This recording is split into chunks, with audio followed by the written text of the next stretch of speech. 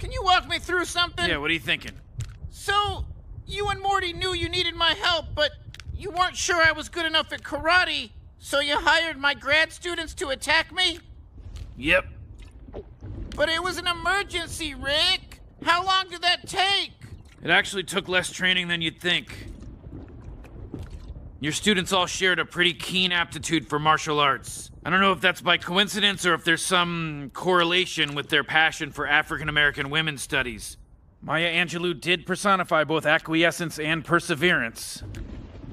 Ooh-wee! That's exactly the kind of connection I'd have loved to explore in my class.